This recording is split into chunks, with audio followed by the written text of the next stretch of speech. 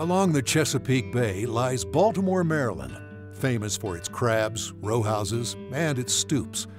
Baltimore's celebrated culture of street life would be nothing if it weren't for its striking number of trees. And another thing striking about Maryland, it is now in the midst of battling an invasive pest, the emerald ash borer.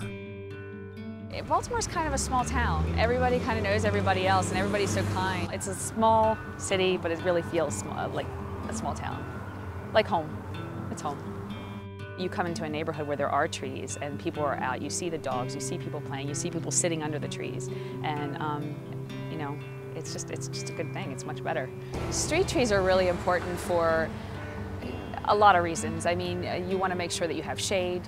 It keeps the heat down, but it also protects you from the noise. Forest products from Maryland trees are a $4.7 billion industry. But Maryland's ash and other trees do more than just provide wood for manufacture. Ash trees are very hardy as a tree. They survive well in urban environments. They're great for birds nesting. They provide shade. In Maryland, green ash is one of the two species that we have most prevalently in our state, quite often in streamside settings. So when rain falls and the water crosses all kinds of different kinds of land uses, whether it's farming, pavement in cities and street, and as it moves towards the stream or the creek, hopefully it goes through a streamside forest of some kind, and the forest is there to filter any sediments, and the water that ends up in the creek that eventually ends up in the Chesapeake Bay is cleaner for having gone through that filtering or buffering process. We refer to it as the last line of defense and as far as water quality goes. But Baltimore's shady tree life is threatened by yet another invasive pest.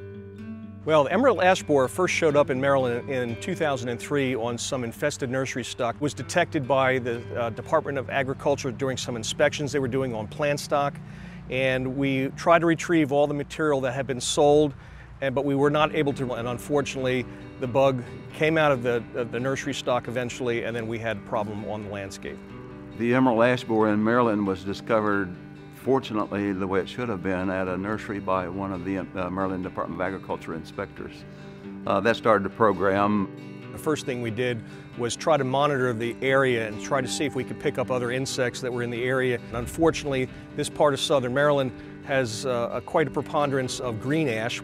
And then we realized that we had our work ahead of us, because what we were planning on doing at the time was take the tree out effort to remove the insect along with the tree that was infected, dispose of the tree in a proper way, and then hope that we had stopped the spread of EAB in that way. We have 14 counties that are now part of our emerald ash borer quarantine, where we're hoping that that physical barrier of the Chesapeake Bay will keep the insect from moving over to the eastern shore.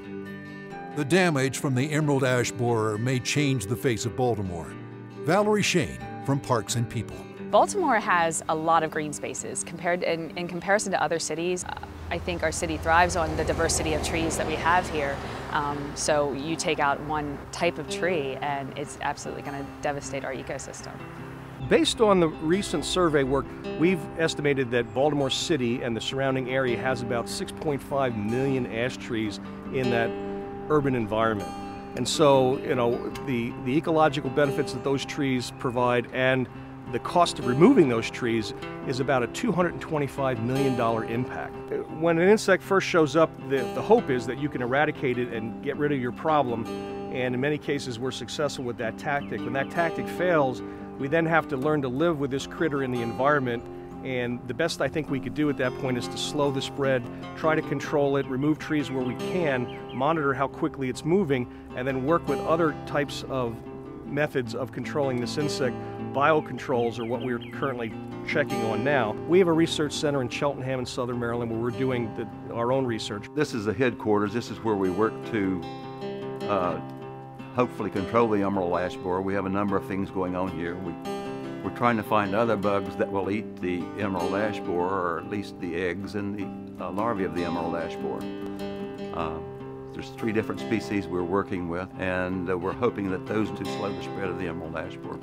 And we're hoping the state of the science of what we understand how to control this insect will improve as time goes on. So the idea is we're trying to buy ourselves some time. If we slow the spread, hopefully the science can catch up with it. Hopefully the biocontrols can become established, and we could have other insects like parasitic wasps helping us get the job done of controlling the outbreak. Both Maryland's officials and activists are spreading the word to educate people about the threat. Coming out and helping us maintain these trees and plant the new ones. We really do appreciate it, and all the work that Parks and People does around the city couldn't be done without the work of our generous volunteers. It's a little small green beetle, very shiny. But the way that we can prevent it devastating our trees here is to remember not to move around firewood. Buy it where you use it, and know the source if you're buying it at home, know where you're getting it from. Our #1 best pest detection system that we have in Maryland are the citizens of Maryland. So if you see an insect that you've never seen before, it has a metallic green color, it came out of a hole that looks like a D-shaped little hole in the side of the tree starts to seem like it's not very healthy, you need to call some aspect of Maryland state government, either the Department of Natural Resources or the Department of Agriculture, so we can come out and confirm the suspicions that we have emerald ash borer. The fight in Maryland against the emerald ash borer is in a new phase. Monitoring, biocontrols, but most importantly, people are the lines of defense the state has drawn. In Baltimore's battle against the bug, they're using every tool in the shed to keep the beetle from spreading. And they're looking into the future to see what scientists may be able to do to stop it someday. Inspecting incoming cargo, tree surveys in our communities, and quick actions after a new pest is spotted.